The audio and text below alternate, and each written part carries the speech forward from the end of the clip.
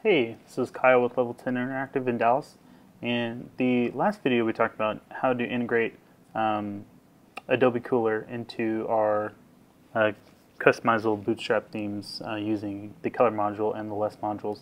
And today I'm going to talk about a cooler thing we did than cooler, but called ColourLovers. So like I said, Adobe Cooler came out a couple years ago, and they had an API, but then they stopped supporting the API as far as we're concerned. It doesn't work, and we can't get keys for it, so we're no longer interested. One of our developers, Ian, he had discovered ColourLovers. ColourLovers is a website where you can do exactly what it says, share color ideas and inspiration. Well, the cool thing for us is that they also have an API. Which is phenomenal. So if you go to www.colorlovers.com/API, you can now see the documentation on how to retrieve colors and palettes and patterns and people and stats and things like that, which is really, really awesome.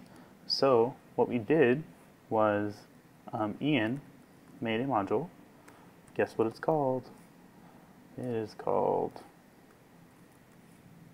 ColourLovers. So it's a dev module right now, but we just started using this, and he basically wrote the integration for the API. And in the integration, this is the ELS file. Let's me open it.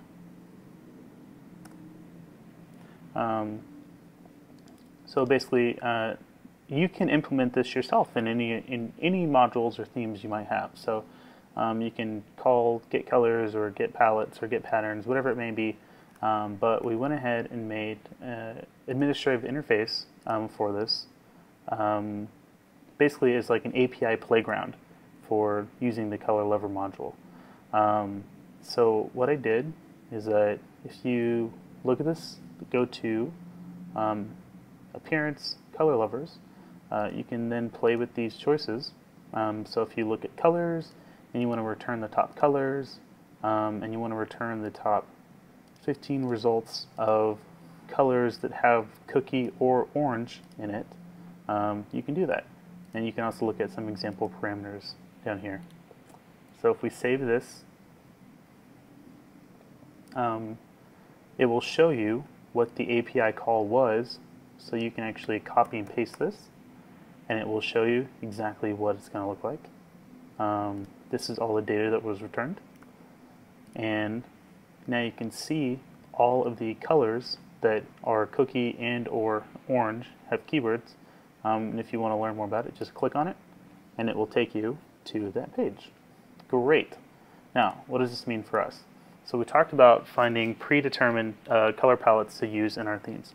The problem with Cooler is that these are defined by other people, and you can change them using the color form, but it's not easy to do, and it's not always, using your best judgment if you're not a designer. So what we did was we had our designer make some palettes. And so if you wanted to, you could have a designer make a palette. So all you do is sign up for your own account. So I'm going to use my account that I made. And if you go to my profile, you will see that I have 5 palettes: Citrus Grove, Honey Pot, Settles Accent, Garden Swimming Pool, Seawolf. There's even a color there. And what we're going to do is in the ColourLovers theme, so I'm going to go to Palettes, I'm going to go to Default, I'm going to put in my username. I'm going to leave everything else the same because I am not looking for a certain hex value, I don't need keywords, I'm not going to sort by anything, I just want to pull the palettes back that I have made on my profile. So we save this, and kapow! We have all of my palettes here. If you click on one, like I said, it'll take you over to the palette with all the colors. Great. It's awesome. Now, what? We did some magic. So I'm going to disable the cooler and enable the color modules. This is from existing, so what we're going to do is we have to resave the form first, and then it'll reload with our new colors. Scroll down, and kapow! Here's the options that we have. Now the great thing about using the color module is that if it doesn't find the existing schema, it's going to keep these colors the same, whatever you had prior, so you won't lose it until you change the scheme again. But if I drop down, now I have the colors from my profile, and we're going to pick one. So knowing what I know that the third color is an accent that goes with brand primary, and then secondary is used as first. So I think Garden Swimming Pool might be a good one. So I'm going to use Garden Swimming Pool. It updates my colors. I'm going to save this.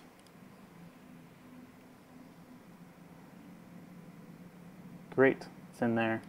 Now I'm going to go to the home page and let this refresh.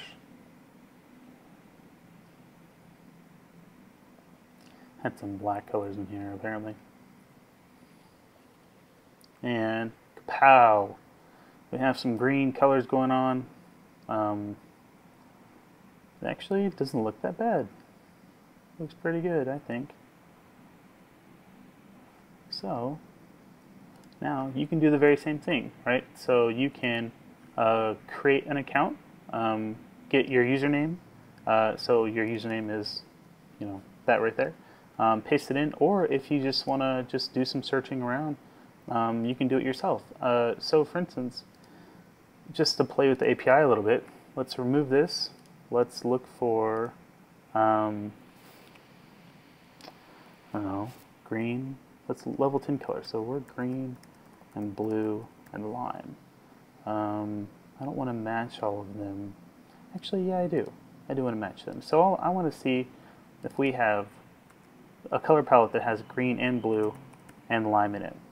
I'm going to rate them by their score. So we're going to get the better ones. We're going to do descending, so we want the highest score. We'll just return 20 of them and save it.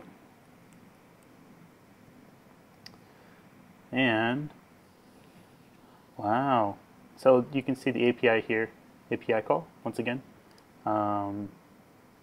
Dragon's tail. Ooh, that looks fun.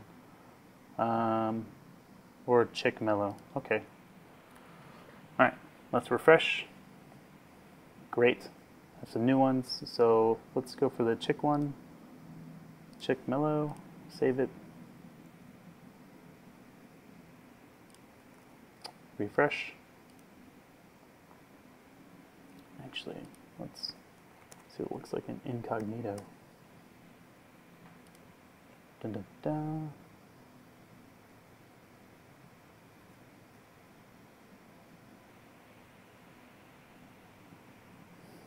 And it's a little bit of a dark green. That looks pretty good, actually. I like it. Looking good. All right.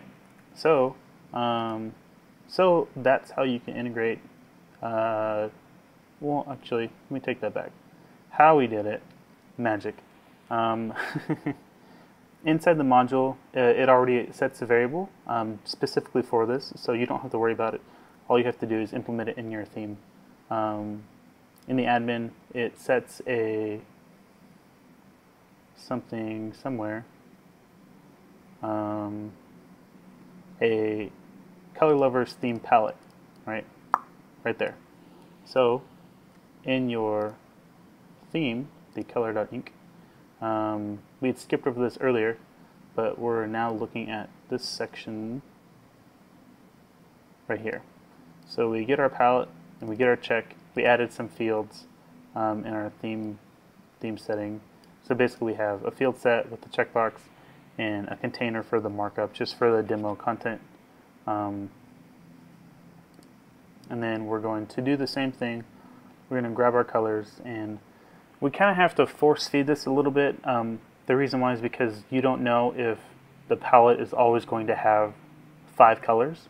And so we're making the assumption that but we need at least 5 colors. We don't always need them, but we need to account for 5 colors, or else the Less compiler will start complaining.